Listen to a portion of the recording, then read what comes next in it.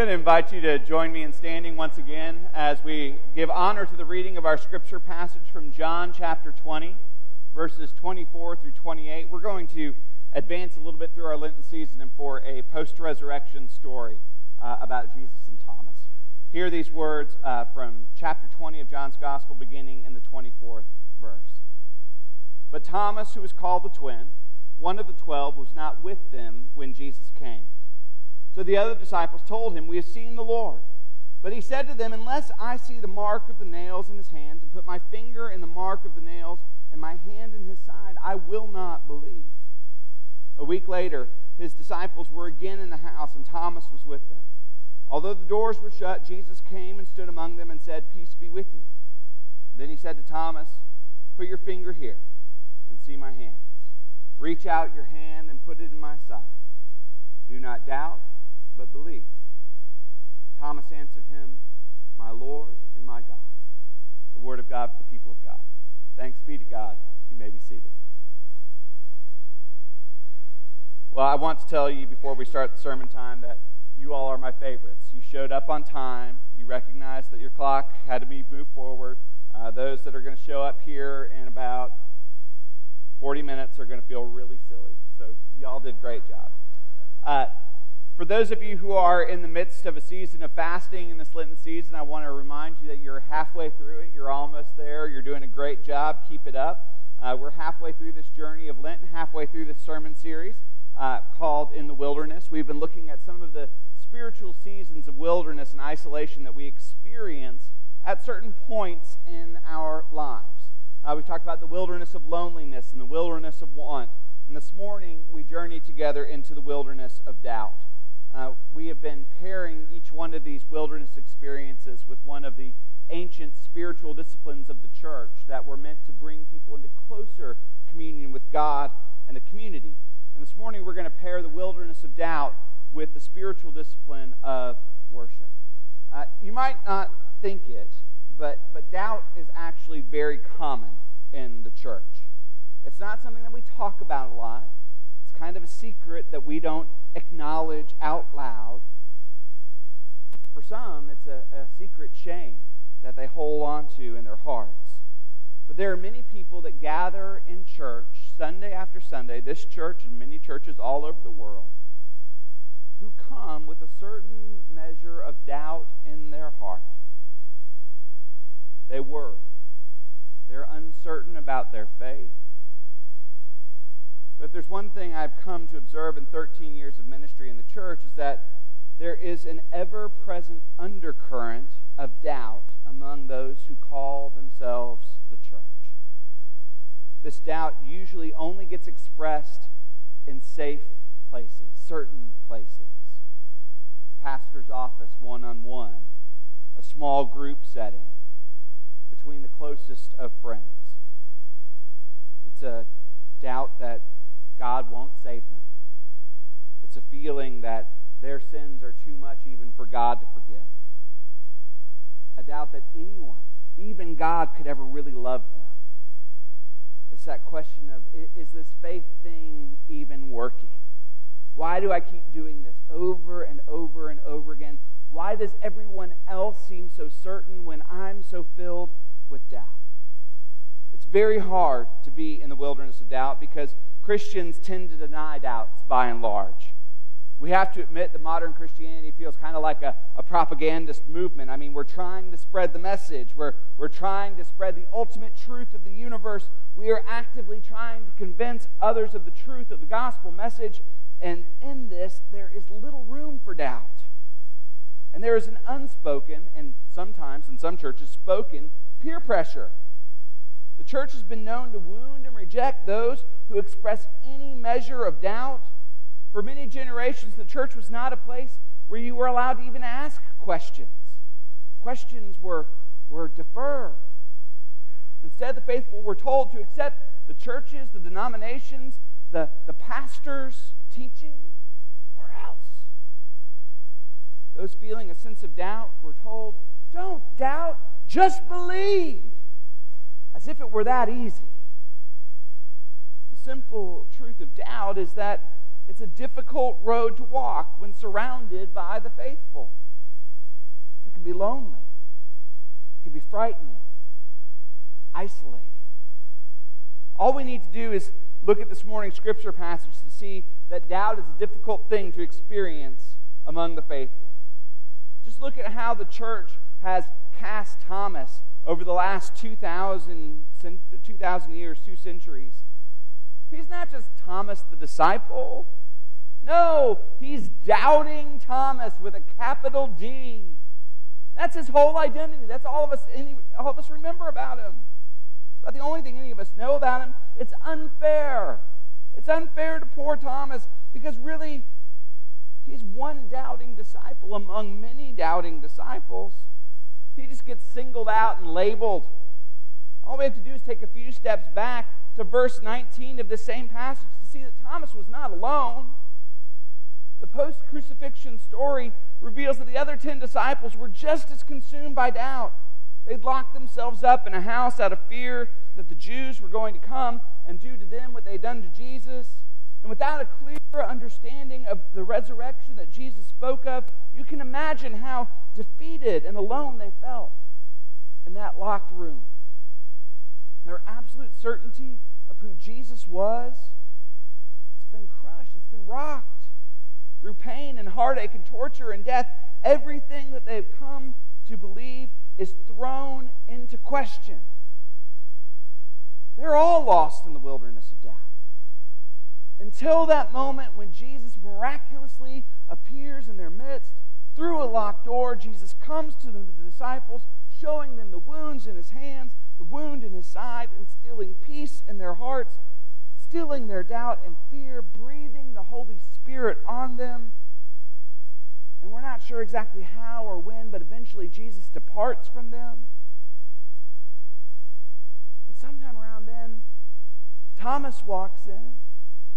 It's like, hey guys, I think the coast is almost clear. I think we can go out. So, what happened? What? Y'all look like you've seen a ghost. What? Did I miss something? And they tell him this story. And Thomas says, yeah, right. I'm not saying you guys are liars, but I'm going to need some proof here. If this Jesus really comes back, I'm going to need to put my fingers in the holes in his hands, and I'm going to need to put my hand in his side, because apparently visual inspection wasn't enough for Thomas. And Thomas is pragmatic. He's scientific. He wants real, tangible proof of the resurrection, or he just can't believe it. He's certainly not going to just believe because they say he should. You know, one of the fascinating parts of the story that I never paid much attention to until preparing for this sermon is the fact that it says it takes a week between when the disciples see Jesus and when Thomas sees Jesus. Sunday to Sunday. Somehow I always thought it was a shorter period of time. That must have been a long week for Thomas. Can you imagine? Because the disciples weren't talking about anything else, were they? I mean, that was it. They were pumped. They were psyched. This was awesome. Hey, Bartholomew, you remember when he ghosted into the room and then through the door? Wasn't that awesome? The way he breathed the Holy Spirit on us, showed us his hands. Remember, he was all like, peace be with you. And resurrected Jesus is so much better than regular Jesus.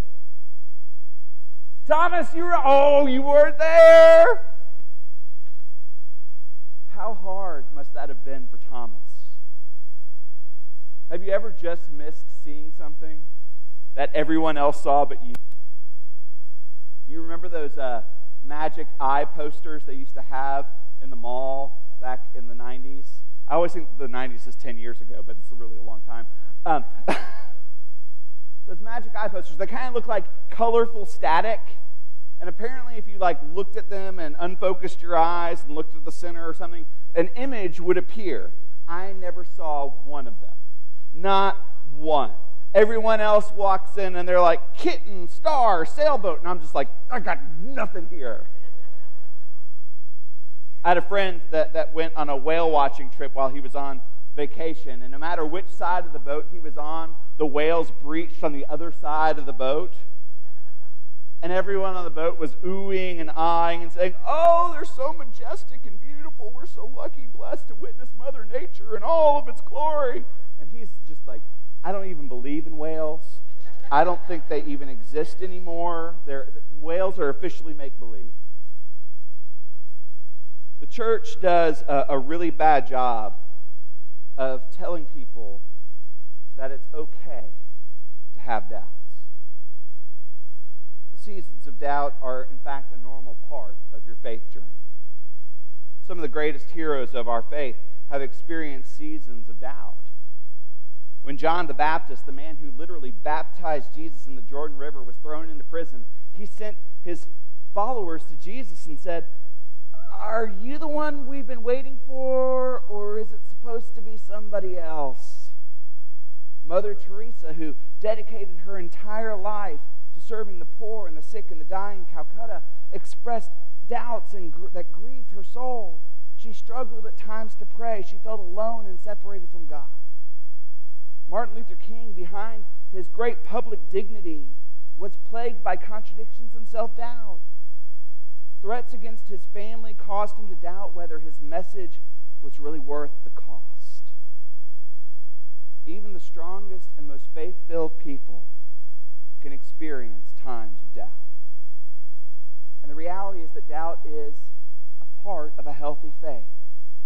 The great Christian writer Philip Yancey once said, "Where there is only certainty, there is no room for faith." Doubts can serve to draw us into closer connection with God and His people.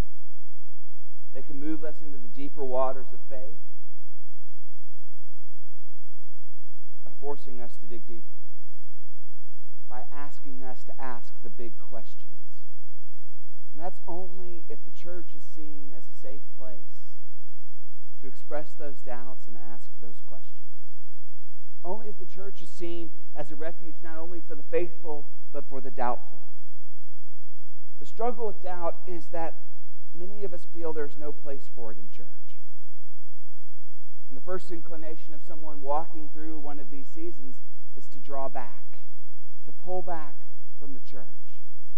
There's a tendency to self-isolate. We don't share what we're going through. We suffer in silence. We suffer alone, perhaps because of our shame of lack of belief, or because it feels wrong to face those who seem so certain. And this often leads to someone drifting away or leaving church altogether. Even worse, the church can turn its back on someone who doubts. In our uncertainty of how to be loving and kind, we intentionally or unintentionally pull back from the person who's experiencing the doubts in the first place. So what are we to do? What are we to do when we find ourselves lost in the wilderness of doubt, or we're walking beside someone who is? I believe that this is the time when we are called to engage more fully in the spiritual discipline of worship. I know worship may not seem like a spiritual discipline to some of you. It is so much a part of who you are that it doesn't feel right. If Sunday goes by and you aren't in church, it feels alien and strange. I love you people. I'm grateful for you.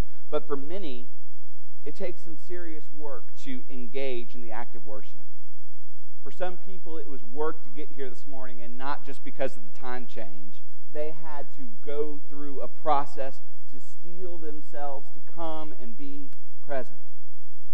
For someone experiencing serious doubt, it can take self-discipline to keep coming back again and again and again. But worship at its best draws us into deeper communion, not only with God, but with one another, with the community. To surround yourselves with people who love and care for you, for your ultimate well-being. And those times when you don't feel like going to church, those are probably the times you need to go to church the most. Because worship helps us to re-engage with the story, reminding us of those truths that we already know but sometimes forget.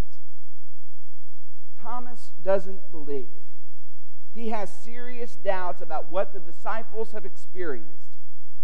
And yet what is amazing to me in the story is that he sticks with the community. For that whole week, he doesn't leave them.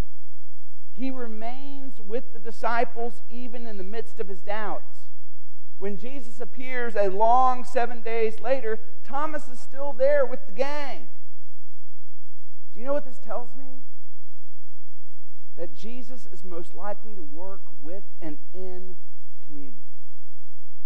It's not that God does not truly do some impressive one-on-one work in Scripture, but his great work in Jesus seems to be rooted in a larger community of faith, supporting and loving one another. It's harder to find Jesus on your own. Worship remains the place where people are most exposed and most often experience the love of God. Something about this time of intentionally seeking God's presence together can break through those walls of doubt and fear and shame and guilt and all the other baggage that we carry with us into these places and among these people. What I want you to know as your pastor is that if you are in the midst of a season of wilderness of doubt, you do not walk alone in this. You are joined by a host of biblical heroes, laypersons, pastors, prophets who've experienced exactly what you're experiencing. Seasons of doubt can be part of your journey. But I pray that you will not let them be the end of your journey. Because for more people than I can count, I have seen people come out the other side of a season of doubt with a stronger and a more resilient faith. It's like a marriage. When we stick with it through the seasons of difficulty and hardship, we come out the other side stronger. Stay engaged. Stay connected. Worship in spirit and in truth. Share with your friends, your loved ones, that you have your doubts. Allow us to pray with you. Allow us to encourage you. Allow us to be the practical, tangible ways that God shows you He is still with you. Allow us to remind you again and again and again that you are loved, that you matter, that God is not so far